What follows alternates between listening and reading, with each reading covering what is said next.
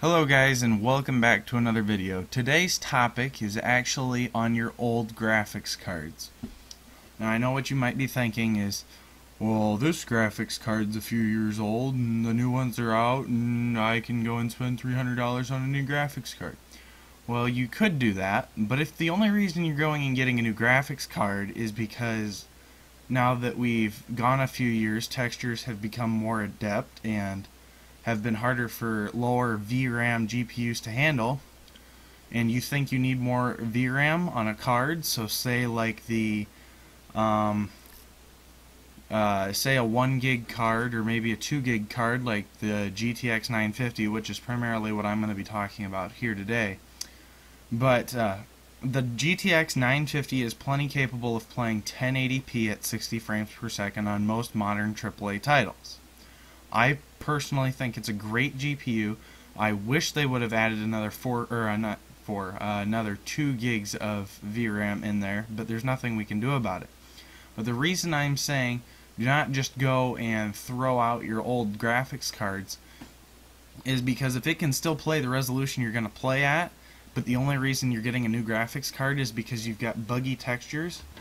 The problem I actually had was in Black Ops 3, where, and you know, it loads in a lot of textures, it really fills that VRAM.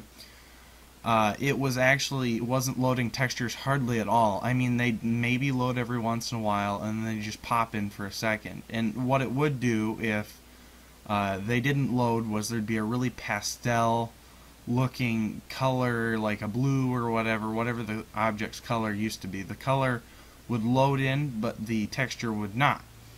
And I could not, it just drove me insane until I went and bought the GTX 1060 and I had no problems with it.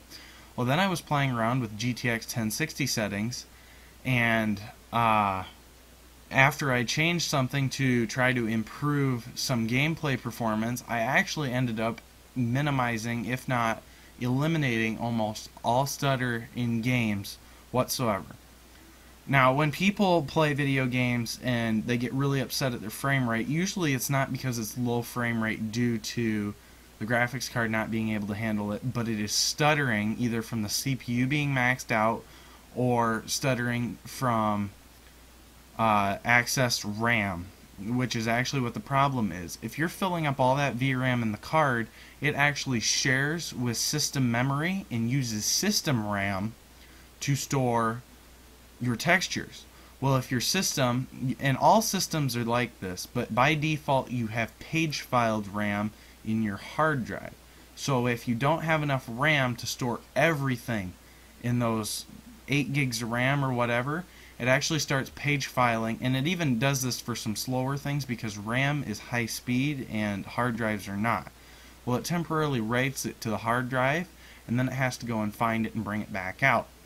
Well, if you page file to the same drive you're reading from, and you're reading high amounts of data, and then you're also writing high amounts of data and reading from a different spot in the drive, that arm in a mechanical drive has to move that much farther.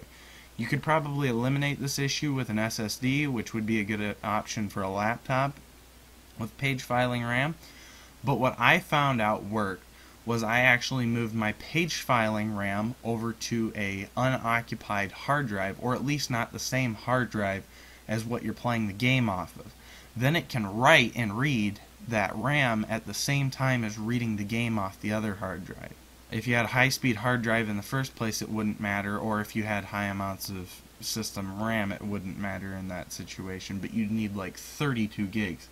Because I've found out that in games like Black Ops 3, Fallout 4, stuff like that, you're using, if you have 8 gigs of system RAM, because that's what I have, you use 7 gigs of system RAM, because you have to leave some, otherwise the system will crash and won't function. I have had that happen before. But beyond that, it uses page filing RAM, which is of the hard drive, which if you set it to system managed is unlimited. And if I'm using 7 gigs of the system RAM, I'm also using probably close to 10 gigs on my hard drive, and that's a lot. So what did I do? Well, it's fairly easy. you right click on the Windows icon in the bottom left corner, and then click System,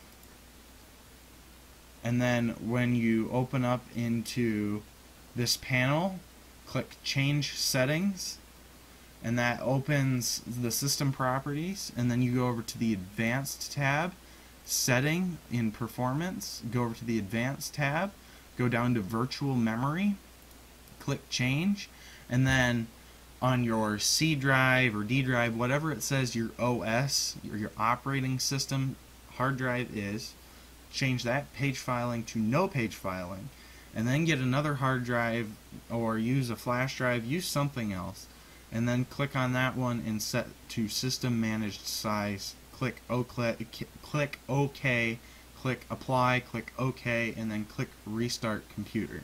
Once you've restarted your computer, games will tend to run a lot smoother. It might not fix everything, especially if you're maxing out your CPU, but this helped me a lot. But here at the end, I'm going to show you some Black Ops 3 comparison photos, just of textures not loading, and then the same spot where they did load afterwards, and what they looked like when they didn't load, and you just understand when it drives you insane. But this really made me kind of angry that I went and spent $300 on a GTX 1060 6GB edition when I could have been using my 2GB GTX 950. Just because it's old and has very little VRAM, NVidia has at least released an update that allows you to use system RAM as VRAM, or Video Random Access Memory. So, I hope you guys enjoyed the video. I hope you guys learned something. And until next time, everybody on YouTube, stay cool.